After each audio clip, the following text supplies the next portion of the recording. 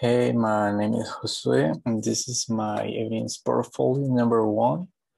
It's titled Self-Portrait Series. And let's start. The first one talk about emotion and the image. And okay, we have 10 emotions, 10 codes, and this is the image number 1.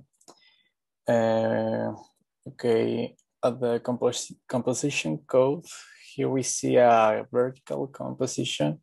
If we divide the image in thirds, we have the most of the information on the right side.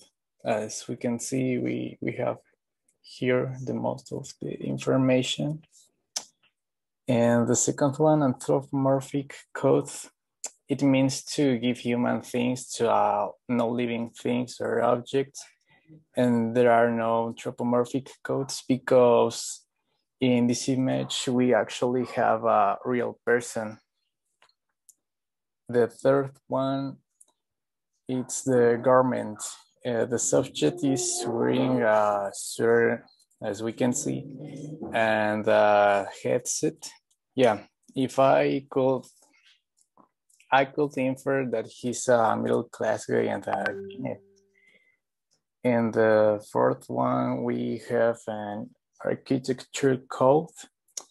And on this image, we just have a room with real low illumination that don't bring us more information.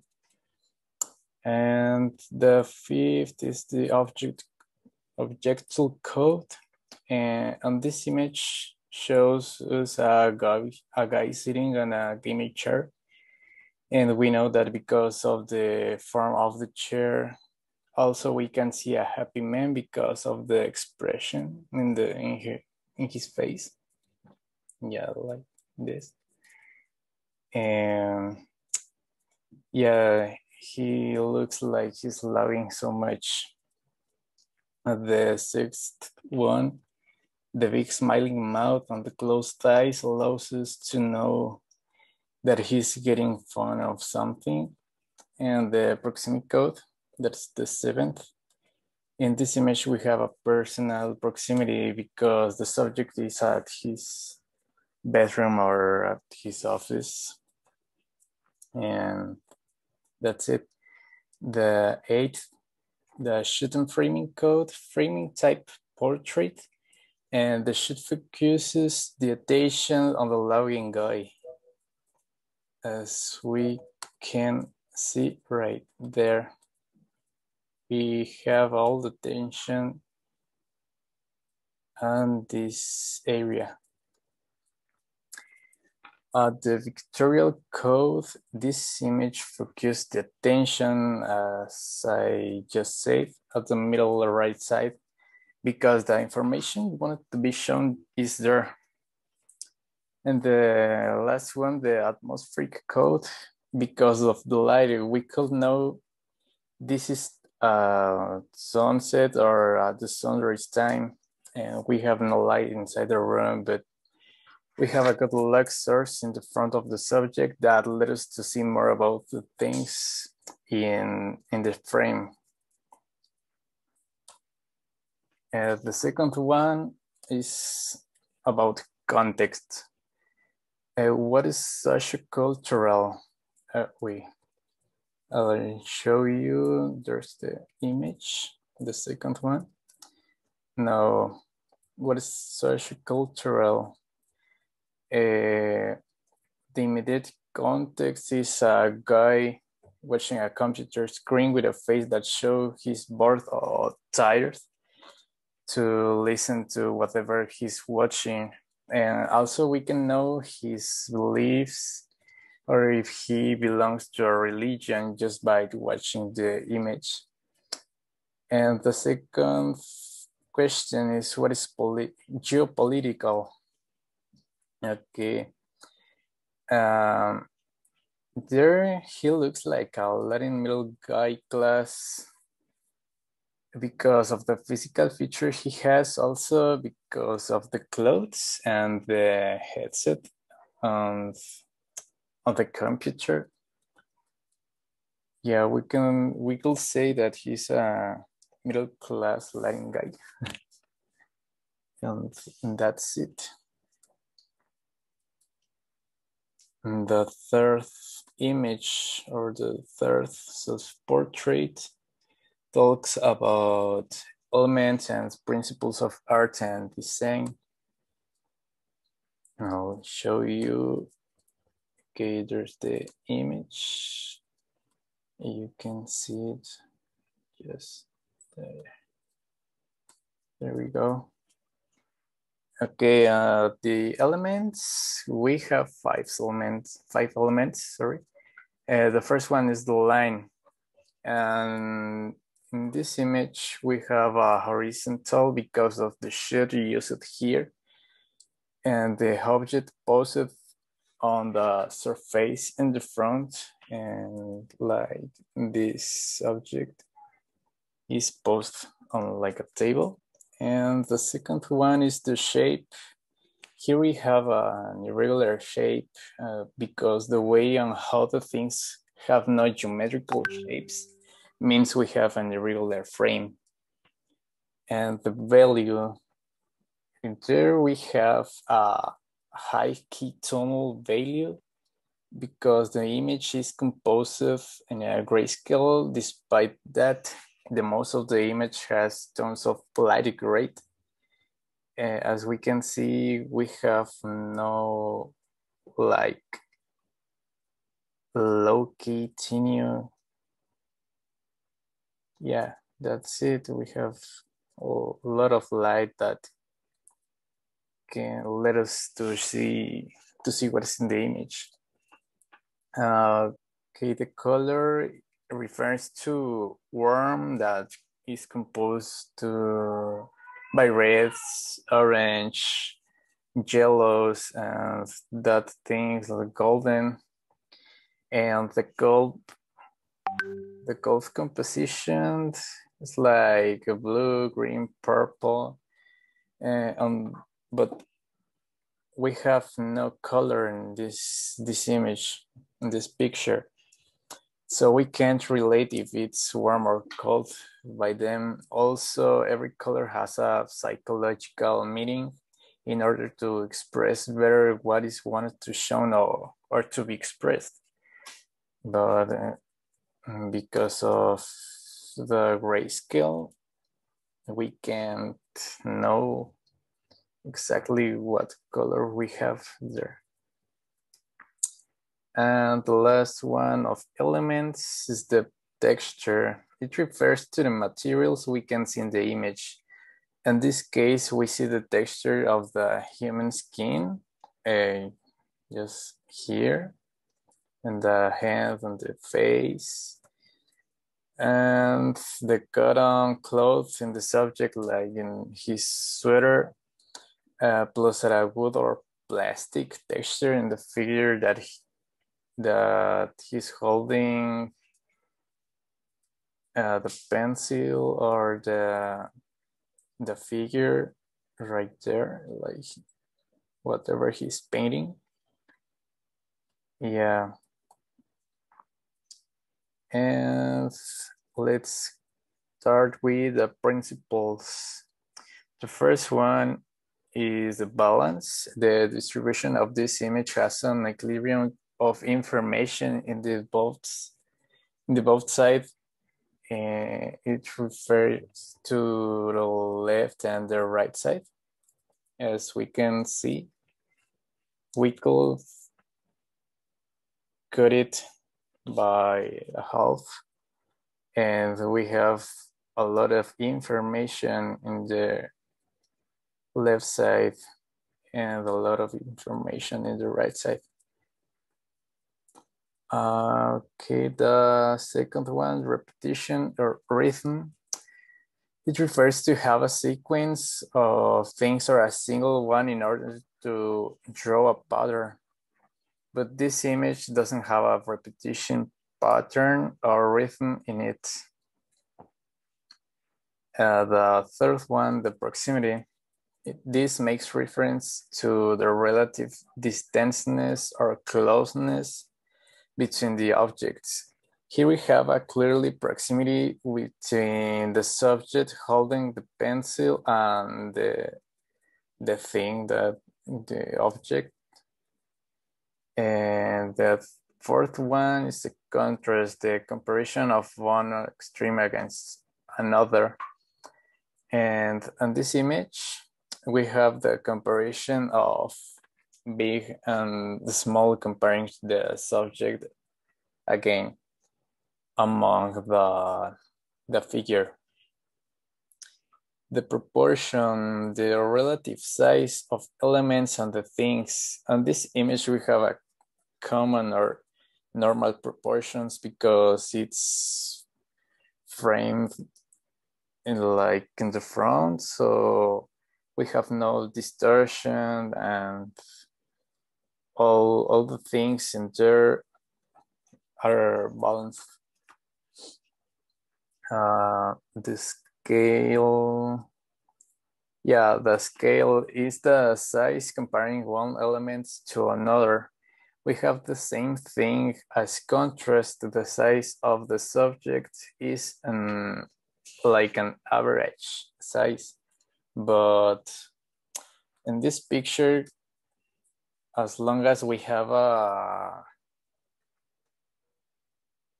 this frame like this shoot, the subject looks like really big or bigger than his. And okay, the focus and emphasis. All of the attention is focused on the figure. That's because the subject is paying attention to this place. Plus, the pencil he's holding is creating a vector that ends on the point as well. And we can see it by those lines. The pencil he's holding is creating like a line at that point that ends in the figure. And also, as we can see right there, the subject is watching the same picture. So when we see this image, we used to bring the side at this point, at this one. And the unity or harmony refers to the shapes captured and the image and how they make the image pleasant to see. But here we have no harmony despite, yeah, this part doesn't look like so harmony is like it has no pattern or zero harmony. But okay, that's it. The movement or direction. The direction means to the motion we could infer and the picture. In this case, we infer that the object is that the subject is painting or drawing with a pencil. As we can see, well, like he's holding this, and we could infer that he's painting or doing something with the pencil there. And the last one is the depth. The change in the scale are suggesting depth, comparing to the size of the thing among the guy. Again, like in scale and proportion. We have the close frame and the close shot. And the last one, the style, poses, backgrounds, and poses again. Okay, what are you trying to communicate with this image? That's the last one. I try to communicate the feeling or the energy that I enjoy while I play the guitar. The second one is, how did you do that? And what are the conscious decisions you have made to communicate the message? So I decided to actually use a guitar and shoot a frame while I was playing a guitar solo. And also I decided to try a common pose that rockstars used to do when they are at concerts and stuff like that. And now use the communication process diagram. That's like, that's what we are watching. So the source is an image, it's a visual code. The X coding is the author of the image is playing the guitar. It seems like he's really enjoying what he's doing. That's like how the author wants the message to be perceived. The channel is, well, the image by this presentation, it's a visual channel, and the decoding, it's what we can see, what we can relate when we see it. In this case, we see a guy trying to pose with a guitar to get a good frame, but we can't really know if he was playing actually or not. And the last one is the receiver. In this case, is the person who's watching this video. So there we go. To the final reflection, we have 3 questions. The first one is, what kind of code in a self-portrait? No. The first one, we have, what kind of code is a self-portrait and how can I prove it? Okay, I think that it's a visual code because specifically is the own perception of the author on how he or she wants to be perceived. And well, I can prove it because I just used for self-portrait to show you how I want you to see me and how I perceive myself if I were another person.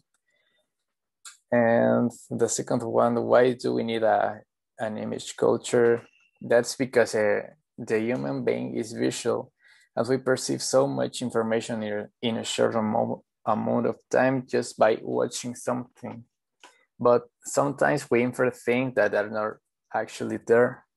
Because of that, we have to learn about how every person could share a lot of things in their own way.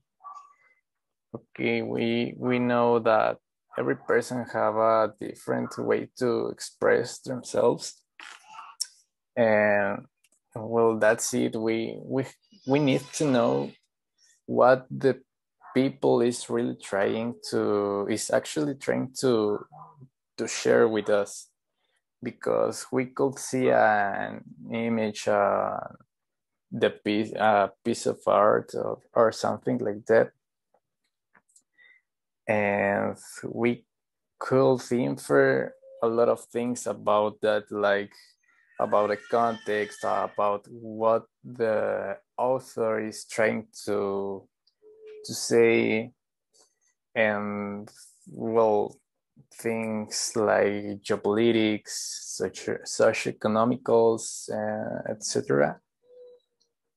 But we have no idea on what the author really thinks, and it's a good opportunity to get close to this subject and study it better. And the third one, what have you learned about your own identity through the analysis of your self-portrait series?